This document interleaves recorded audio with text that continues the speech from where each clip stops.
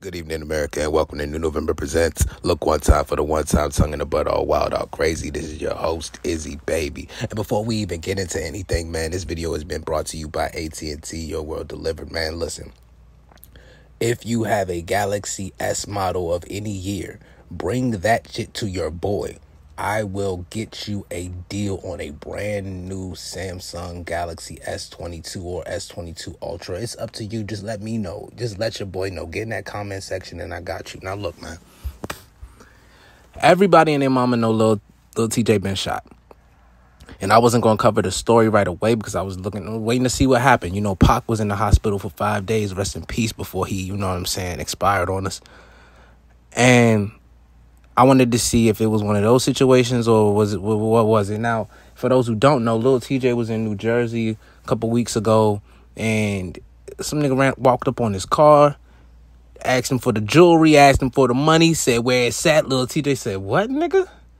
Where it's at? It's on me. Where it's gonna stay? Fuck you mean?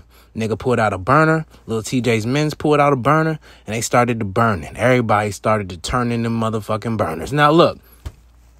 Lil Tjay's man currently serving time for defending his mans. If y'all don't know, Lil Tjay's mans pulled out the burner and started blasting back. Like, what the fuck? Boom, boom, boom. Like, nah, you're not about to get off on my mans. Now, Lil Tjay was shot.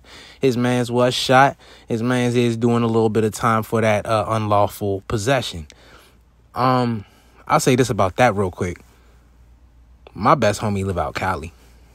That's my brother. That's my motherfucking, you know what I mean? My rib. And if anybody put their hands on my mans, my brother, try to rob him, try to get tough with him, any of that extra gangster shit on everything, on neighborhood crip, bro, man, come on, man, it's me, man. I would never. I feel for Lil Tjay's mans. Like, you had to do that. That's some shit you had to do. Somebody was about to run down on your mans, take his life from him, take him away from his kids, his mom, from y'all, from the gang. Man, come on now. If he didn't let that shit spin, I'd be disappointed if they let that gun stay on him. That shit had to come up off his hip no matter what. And Lil Tjay, when you get out, you do something right by them boys and you get them out of that situation. You feel me? Because you wouldn't be here if it wasn't for them. With that being said, multiple reports are saying that Lil Tjay waking up. He ain't necessarily walking, but he moving. His eyes are open and he's talking.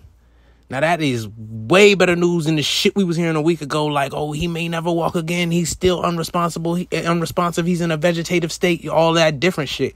So, hearing that he is opening his eyes and he is trying to have a conversation is good. Now, the police do want to talk to Lil Tjay and, you know, get to the bottom of what happened. My best advice, right,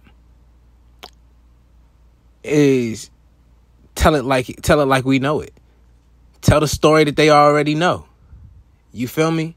At the end of the day, they can't help no more than they've already done anyway. Fuck, they gotta get more reports for. You see me? They just trying to do more shit. They just trying, you know what I'm saying? Fuck all that extra shit, TJ. Fuck all that. Listen to your Uncle Izzy, man.